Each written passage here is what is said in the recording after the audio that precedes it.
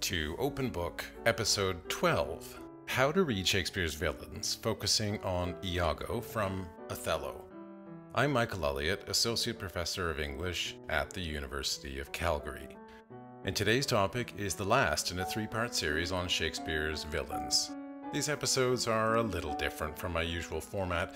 They focus on a single character from one or more of Shakespeare's plays, and each episode examines one villain's characteristics, language, and role in their genre, namely tragedy or history. These episodes are also a bit less formally structured than others this season, with fewer musical interludes and a more conversational style. As before in previous episodes, we'll talk first about the genre of the play in which this villain appears.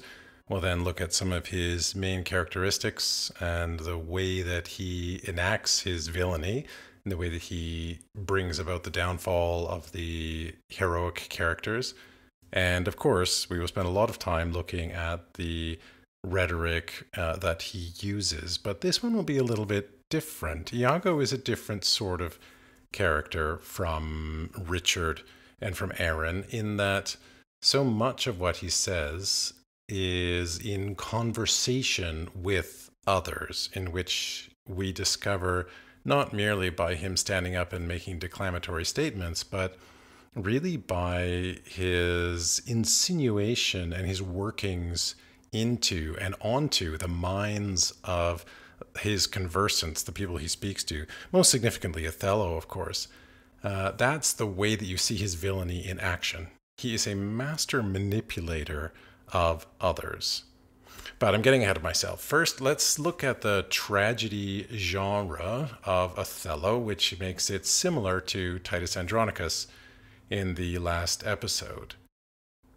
Othello is one of Shakespeare's four most famous tragedies, the other three being Hamlet, King Lear, and Macbeth. And Othello is really famous for Iago's malicious and diabolical character, his diabolical plot, that is, to work on Othello's suspicion of his wife, whom he falsely accuses of infidelity with a man named Michael Cassio, whom Othello has advanced before Iago. And that's Iago's motive.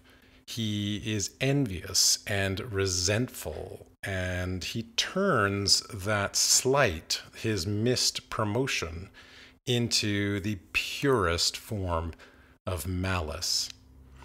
Without Iago, there is no tragedy in this story. He's the prime mover of the story. He's the orchestrator of the tragedy. He is the manipulator par excellence. He insinuates his way, as I said, into Othello's mind, and he does it using really subtle techniques. He orchestrates evidence at the same time to incriminate Cassio. He actually plants a handkerchief on Cassio that Othello once gave to Desdemona, which she drops. And as a result of Iago's plots and his insinuations, and what he turns Othello into, which is a jealous husband who is certain of the correctness of his suspicions, as a result of all that, Othello murders Desdemona.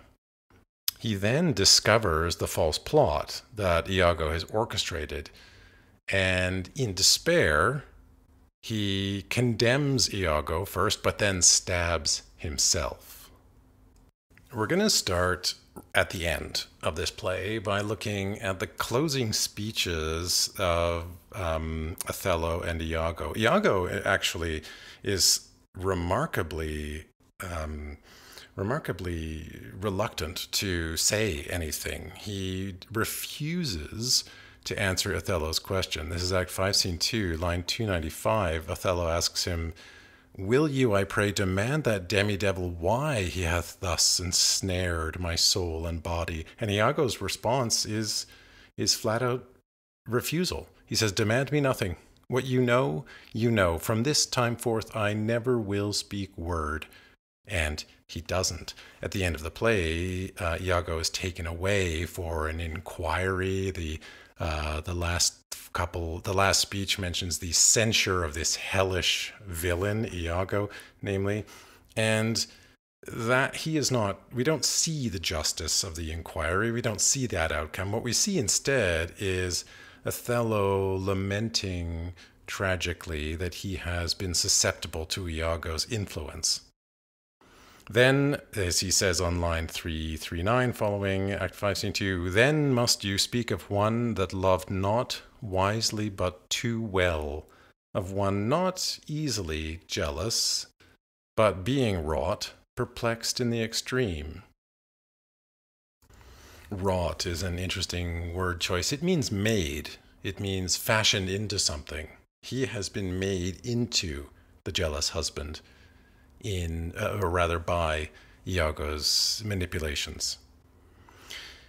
So let's skip now all the way back to the first scene of the first act. The very first conversation is between Iago and his friend Rodrigo, in which Rodrigo says, "You toldst me thou didst hold him in thy hate," and him is Othello. Iago then rehearses the fact that Othello has chosen Michael Cassio as his officer, whereas Iago will be his ancient. These are just slightly different. The ancient is a slightly lower rank in Iago's military service.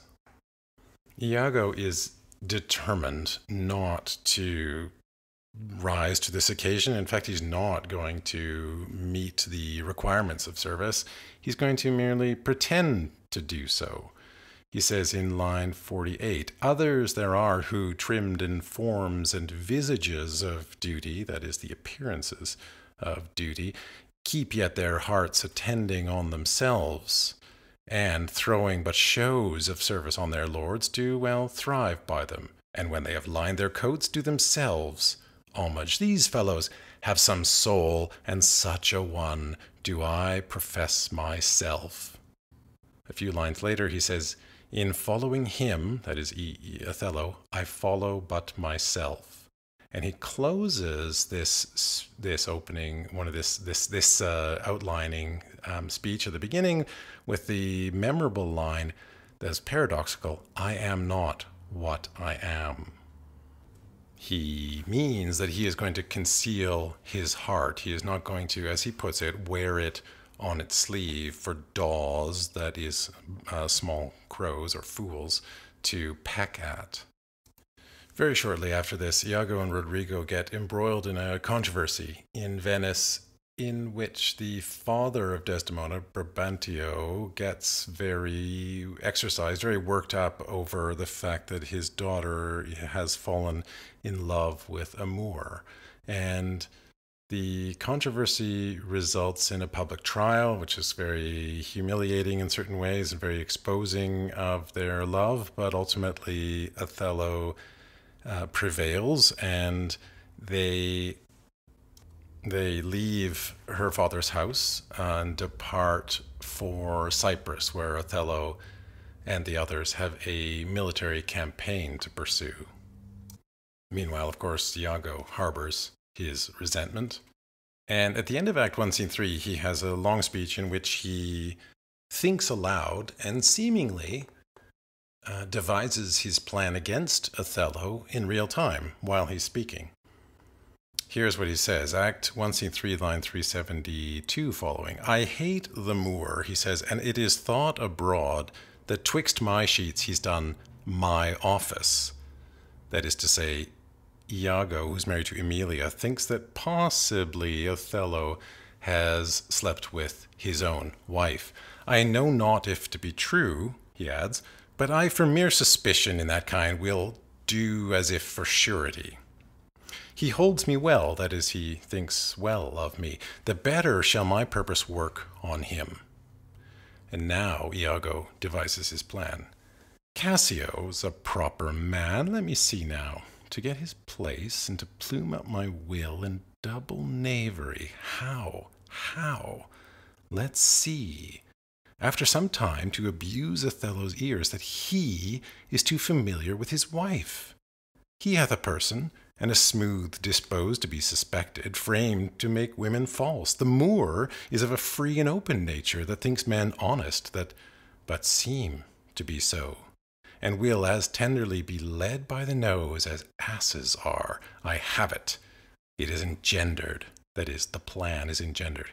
Hell and night must bring this monstrous birth to the world's light. There is one more significant speech early-ish in the play, in Act 2, Scene 1. Line 276, Iago repeats the allegation that, quote, I do suspect the lusty Moor hath leaped into my seat, the thought whereof doth like a poisonous mineral gnaw my innards, and nothing can or shall content my soul till I am evened with him, wife for wife. Or failing so, yet that I put the Moor at least into a jealousy so strong that judgment cannot cure. And yet, Iago still doesn't know how he's going to do it. He is waiting for the right opportunity, and soon enough it comes. When Cassio falls out of favor with Othello, he turns to, of all people, Iago, who appears to be quite honest, appears to be a good person who would help others. And he turns then to him and asks for help. Iago is very willing to give him advice, advises him, in fact, to go speak to Desdemona, to have her plead on his behalf to her husband. How am I then a villain? Asks Iago to the audience. This is Act 2, Scene 3, line 319 following. How am I then a villain to counsel Cassio to this parallel course directly to his good? He's pretending that he is being innocent and helpful. And then he gives a nice parallel. Divinity of hell, when devils will the blackest sins put on, they do suggest at first with heavenly shows, as I do now. For, whiles this honest fool plies Desdemona to repair his fortune, and she for him pleads strongly to the Moor, I'll pour this pestilence into his ear, that she repeals him for her body's lust. And by how much she strives to do him good, she shall undo her credit with the Moor. So will I turn her virtue into pitch, and out of her own goodness make the net that shall enmesh them all. Pitch literally means tar. It means something that is going to trap them. And that's probably the most famous line. It's the line that is on the front cover of the Broadview Internet Shakespeare editions of this play that I'm consulting. It's it's really the best summation of Iago's method. Turn her virtue into pitch and make the net that shall enmesh them all out of her own goodness. That is really Iago's characteristic feature. It makes him most similar to another villain, namely Edmund in King Lear, the bastard son of Gloucester, and the one who really undoes his father and betrays his brother in order to meet his own ambition. If that sounds familiar, it should. It's much like Richard of Gloucester, who murders his own family members in order to advance his interests. One of the things that makes Iago different, however, from Richard and from Aaron is that he is the consummate insider. He is not an outsider in this world, except for the fact that he doesn't get the advancement, doesn't get the position that he wants. There's no sense of otherness. He's a powerful person in this world, a person that people listen to, that others listen to. And most tragically, the one who listens to him is Othello, the one who is other, the one who is a Moor. Nevertheless, he's a general, but still, he is marginalized racially, accordingly treated with suspicion in many instances. It is Iago, however, who is alienated. Iago who is self-alienated because he decides that he is going to do whatever it takes in order to work his revenge on those that he believes have done him wrong. Let's turn now to Act 3, Scene 3 and look at how Iago actually does his manipulation. This is immediately after Cassio has spoken to Desdemona, and Desdemona on his behalf has spoken to Othello. Othello and Desdemona have just parted company, Othello saying the prescient words, I suppose, the unintentionally ironic words, perdition catch my soul, but I do love thee, and when I love thee not, chaos is come again. This is Act 3, Scene 3, lines 88 through 90. Iago then takes Othello aside, and they have a conversation. The conversation in which he insinuates his way into Iago's mind. Iago asks casually if Cassio knew of Othello's love for Desdemona when they met, and claims, kind of with false nonchalance, that this was just for a satisfaction of my thought, line 95. Othello then has a growing sense of suspicion, you could say. He says to Iago, "Thou echoest me as if there were some monster in thy thought, too hideous to be shown." Remember that word, monster.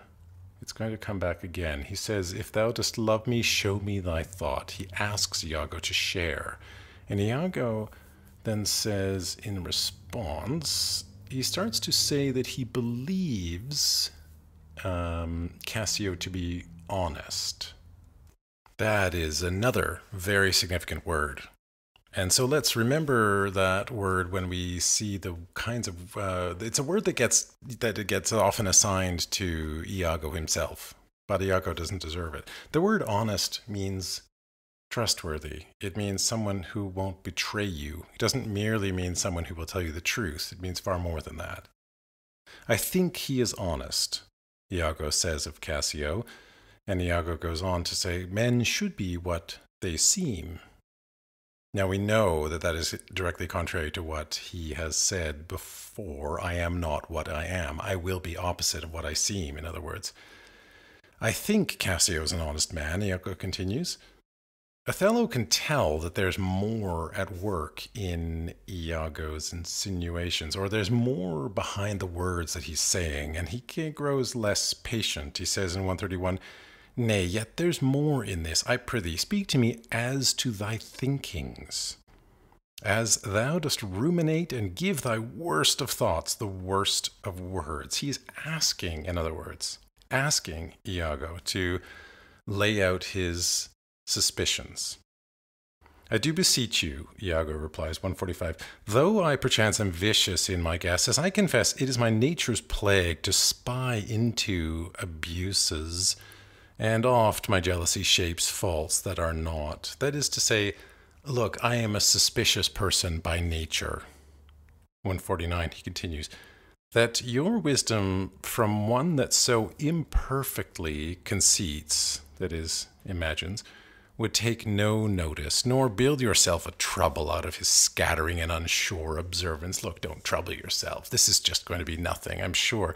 Going on 153 rather. "It were not for your quiet, nor your good, nor for my manhood, honesty, and wisdom to let you know my thoughts." And Othello, however, insists.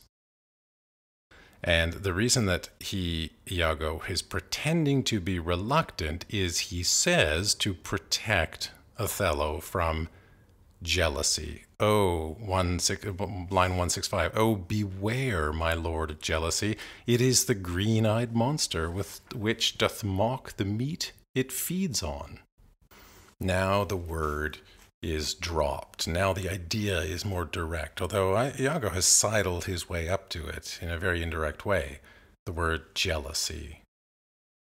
"The souls of all my tribe defend from jealousy." So he says in 175 following. So he's being he's dropping it in as a thing to be feared, a thing to be avoided, that certainty is far better. And Othello agrees that Think'st thou I'd make a life of jealousy, he says, to follow still the changes of the moon with fresh suspicions? That's ridiculous. Of course he wouldn't do that. No, Iago, line 189, I'll see before I doubt, and when I doubt, prove, and on the proof, there is no more but this, away at once with love or jealousy. And Iago pretends to be relieved to hear it. He says, I'm glad of this, for now I shall have reason to show the love and duty that I bear you with franker spirit.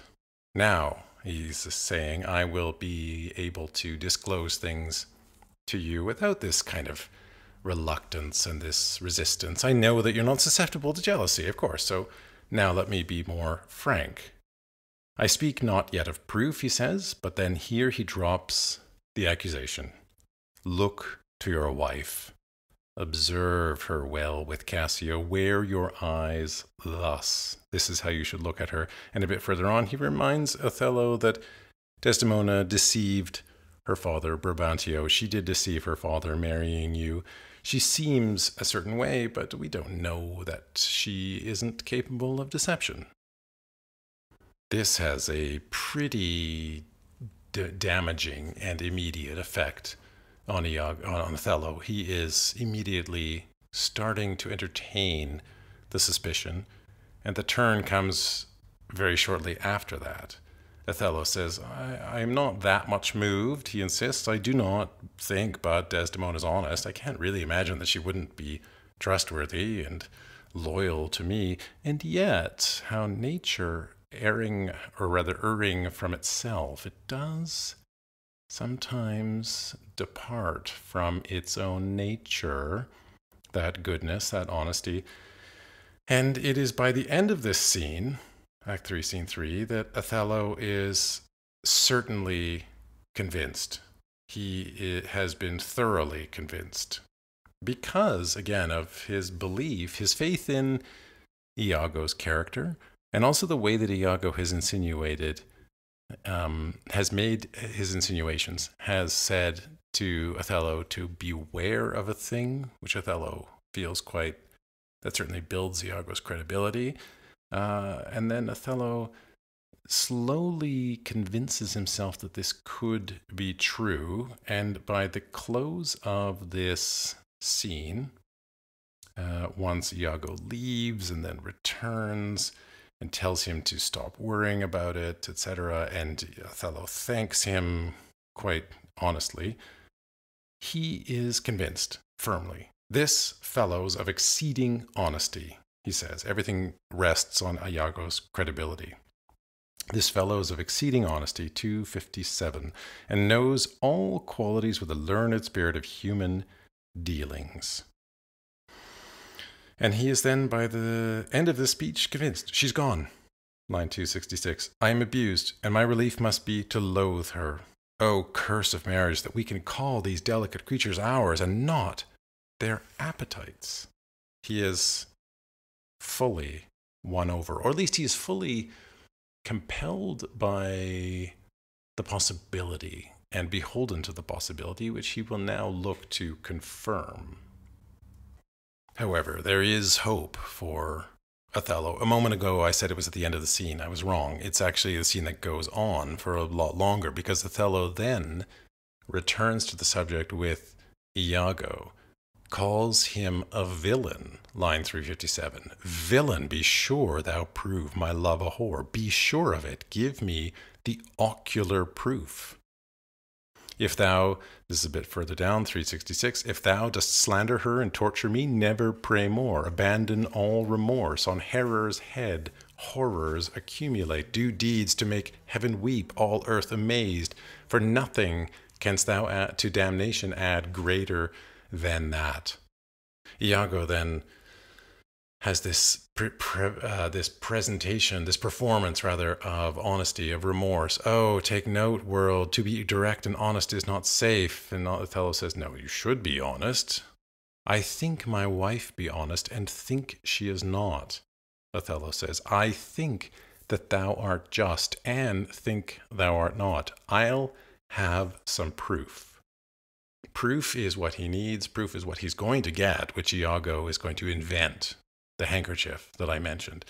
Proof is the deciding factor that is going to reconcile these irreconcilable opposites, what he believes and what he is now allowing himself to suspect, what he knows of her and what Iago has insinuated about her. That is, the truth versus the fiction of her infidelity. So all Iago now has to do is orchestrate that proof, the ocular proof, as Othello calls it.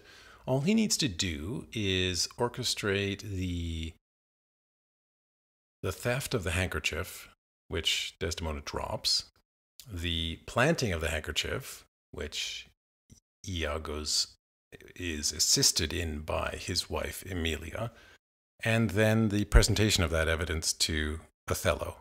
And all of those things happen. That is exactly the way that he convinces Othello to believe Iago's words and not his own eyes, his own mind. And it is ultimately also Iago's undoing, because his wife Emilia feels more pangs of remorse than her husband.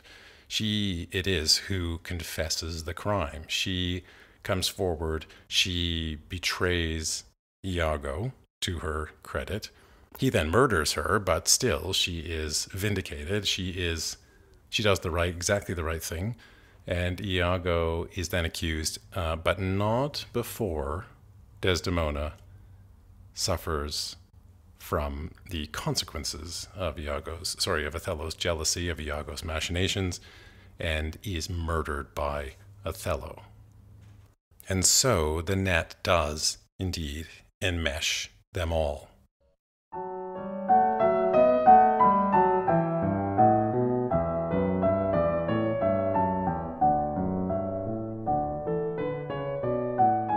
You've been listening to Open Book, a podcast about interpreting literature with Michael Elliott. The next episode returns to our regularly scheduled programming, so to speak, with the second in a two-part series on Miguel de Cervantes' Don Quixote. The first part was in episode 8. Meanwhile, you can search me up in the usual places. It should turn up my blog if you spell my surname Ullyot, or go straight there by typing j.mp/Elliott. You can also find me on Instagram, YouTube, and Twitter in descending order of regularity. And then there's old-fashioned email, Elliott@ucalgary.ca. That's UCALGARY.ca. The music from this episode is courtesy of the Open Well-Tempered Clavier Project and performed by Kimiko Ishizaka.